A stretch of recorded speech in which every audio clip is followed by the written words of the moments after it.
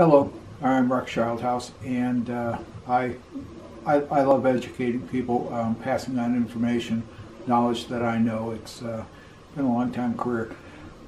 I was in a true hardware store the other day, and a fellow shopper was on his phone arguing with, I assume it was his wife, and he needed to buy a replacement electrical switch.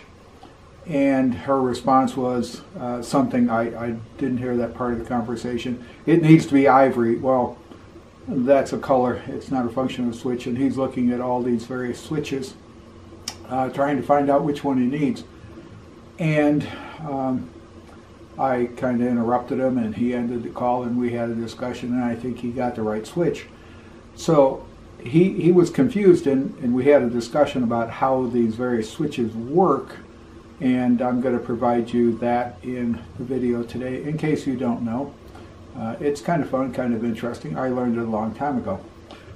Associated with lights and switches and whatever else, found another one the other day on plugs. Don't ask me why I found this. It was just kind of curious.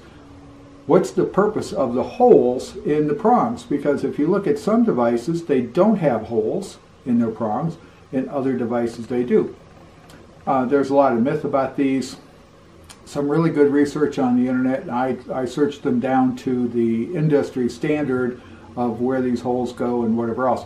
They do not engage anything in the socket, in the receptacle.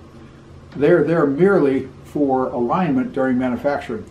If you have a bunch of these, you can put a dowel rod through these to hold them in proper alignment as you're forming the plug. That's all they're there for. There's no mystery thing. There's no contact inside the socket, the receptacle that locks into these to hold them in place. There's no outlet that you can put this in and then put a rod through so it can't be removed, whatever else. I'll tell you something else associated, just because I happen to know this. If you see an electrical outlet with a green dot on it, that green dot means that you can use that electrical outlet in an oxygen-rich, like hospital, medical care facility environment. Pretty cool. Okay, let's go talk about switches. And the caveat I'm going to give you is I'm going to use the terminology that I learned as a kid. And one of the most enjoyable jobs I ever held was I worked for one of the largest True Value hardware stores in the Chicago metro area. I learned a lot. It was a super job. And the other thing is, my dad did everything around the house, and I learned about electricity from him and through an Associate of Applied Science degree in aviation technology. I do a lot of electronic stuff. I enjoy learning. So let's get into it, and let's explain some of the terminologies of electrical switches and how they work and how you can use them. And it's actually pretty interesting. Let's go. In this video, we're going to be dealing with alternating current, AC current, the stuff you have in your house. People commonly call it 110, 115, 120, 125, various values like that. Actually depends on where you're physically located at, what your power supply electrical company's giving you. This is a basic circuit we're going to be working with. We have in alternating current what we call the hot and the neutral, or the potential and the neutral. And I'm going to try and maintain the color coding and identity as we go with this. So the hot is going to come across the top as red. It's going to go to the light bulb, which I have, okay, it's a hokey little image, but it's the load. You have to have a load, otherwise you pop the circuit. No load, no resistance, pop the circuit. And then it's going to go down to the neutral. In this one here, we have no control devices, so the light is always on. Switches are control devices. Fuses, circuit breakers are protection devices. Lights, toasters, televisions, computers are loads. So this is a basic circuit, no control device. We're now going to start adding switches. This is what I learned as a single pole switch, and to give proper credit, I think I copied this image off of homedepot.com, and it's of a Leviton switch. I may have copied it off of leviton.com itself. So that's my source. If you notice, it actually has 3 terminals on it. The lower left is a ground terminal. It's not used to conduct electricity through the switch. It's used to protect you from being shocked, from creating an injury or harming you. The 2 contacts on the right are where the electricity comes in and the electricity comes out, depending on where the toggle position is. And it really doesn't matter which you put line to, which is your source, or the load, which is the light in our case. It really doesn't matter on this one here. You can go either way. However, you'll notice something on this switch that you will not see on the other switches. When the toggle is up, as shown in the photo, it says on.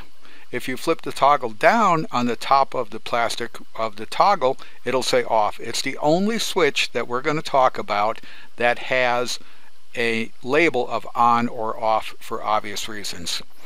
Okay, this is an image of a single pole switch, 2-way switch, also called 2-way, on or off, in place. And when it's flipped up, and I'm showing it as down because it goes opposite in the system, in the physical switch, when it closes, the light comes on. When you flip it up, the light goes off. And that's how simple this is. There's no options. You either have the light on or off. There's no options to it. We're going to get a little more complicated here in a second. This is the Leviton 3-way switch, and that's the way I learned it. And it has 4 screws on it. The lower left, green, is ground, standard coloration. Not there for current flow. It's there for safety purposes, and it should be hooked up. It is not neutral. Do not hook ground and neutral up together. They're different items. The bottom right-hand screw is a slightly different color, and that indicates that this is going to be either your supply or your load side of this switch, because these work in pairs, and I'm going to show you that in a second. So in this one here, we're going to hook up our supply to that lower right switch. Then we're going to take 2 wires and run from the upper screws to the same 2 screws on the next 3-way switch, and we'll show you how that works. And out of this, we're going to get an interesting markup. So here's a diagram, and I'm going to call these switch toggles in relation to their position because it no longer matters. These switches do not have off or on. When both toggles are down, the electrical flow goes straight on through and illuminates the bulb. Hey, really great. Not a problem. When we flip the left one up and the right one still down, the flow comes through the left switch, the left 3-way switch, to the upper strand and stops. It's an open. It doesn't go anywhere because the second 3-way switch is still connected to the lower strand. The light goes out. When we flip the right 3-way switch up, now we have a complete circuit again. Source comes in from the left, goes to the upper strand through the left 3-way switch, across to the right 3-way switch, comes down, illuminates the bulb. Hey, really cool. And then we flip the left one down, and the source, the current, comes in, goes on the lower strand, comes to a dead end because the right 3-way switch is still selected to the upper strand. This is why this switch has no on or off. If the light is on and the toggle is down, flipping it up will turn it off. If the light is off and the toggle is up, flipping it down will turn it on. It doesn't matter which one of these you switch. Flip either one, the light will do the opposite of whatever it's doing now. This is what I learned as a 4-way switch. And as with the other switches, there's a safety ground, that green screw lower left corner. The 2 bottom screws are one color, the 2 top screws are a different color. There's no on-off on this switch because it doesn't really have an on or an off. It depends on how the other switches are configured as to whether the light's going to illuminate or not. So when we put this together, we're going to need to feed it with another 3-way switch, and it's going to need to feed another 3-way switch. And this is how it looks like.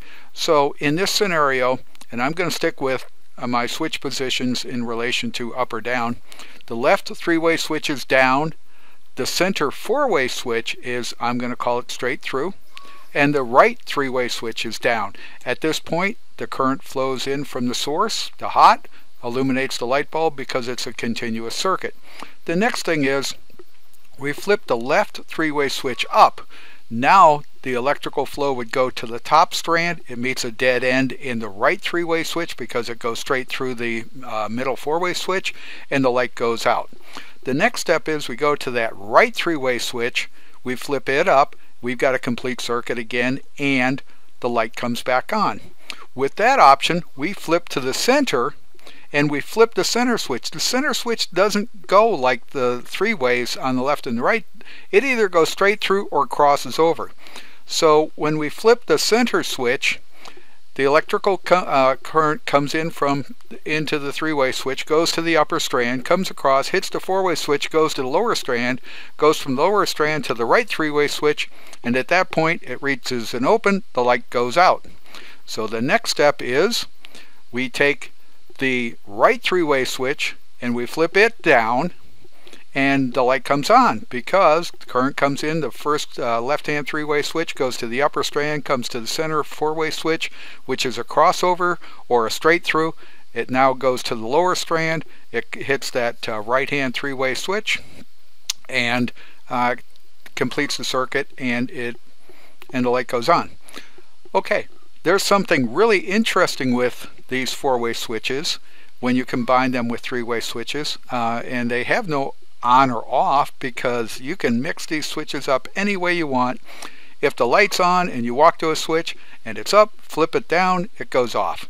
If the light's on and you walk up to a switch and it's down, flip it up and it goes off.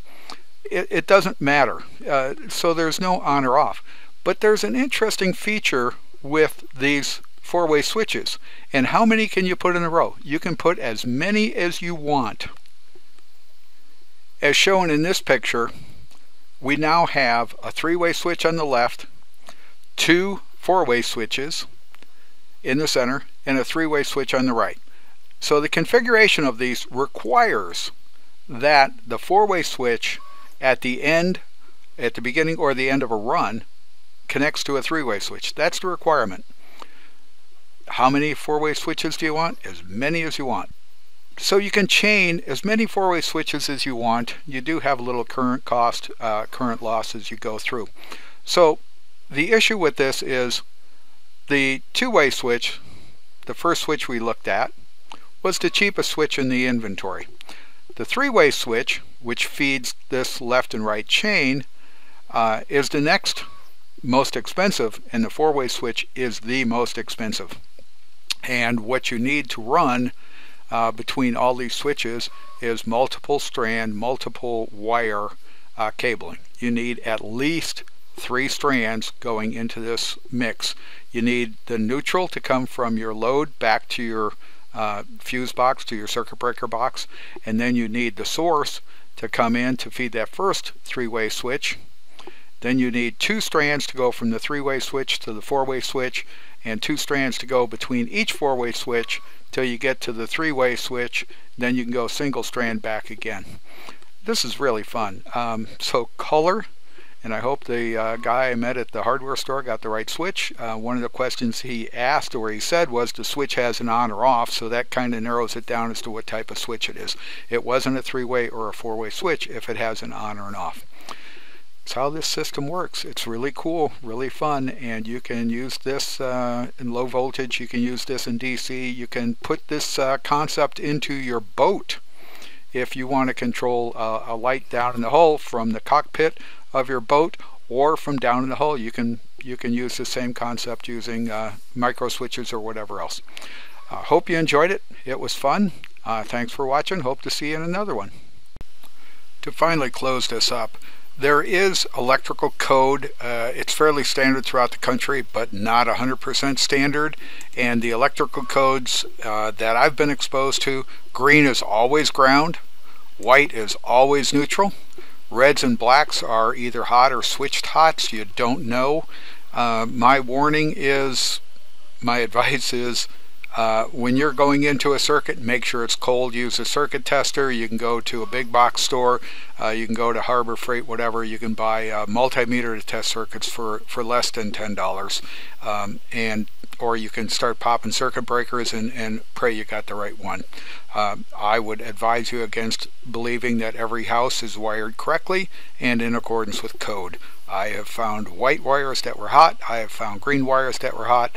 All sorts of things, and it's just a lot of fun getting into older houses or houses where other people have resolved issues by working with the resources they've had. That's not bad. That's reality. It happens. There's a phase tape out there. It's electrical tape that's different colors that you can take your white wire that you're using as hot and identify both ends with black or red phase tape, indicating that they're no longer neutrals. They're hot wires. But what happens if the phase tape comes off? Or you find it in the middle of the run and you want to cut it with a pair of dikes and use it as a neutral. Just be very cautious. I enjoy working with electricity. Thanks for watching.